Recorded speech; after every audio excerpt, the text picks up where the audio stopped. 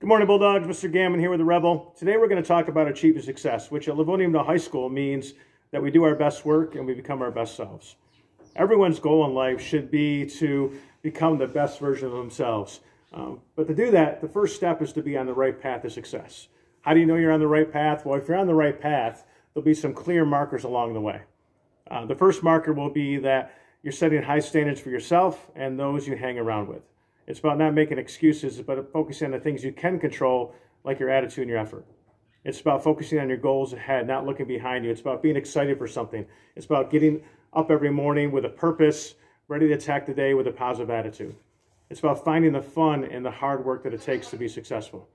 It's being less concerned about what other people think of you and more concerned about being a person of character, honesty, and integrity. It's about listening more, asking questions more.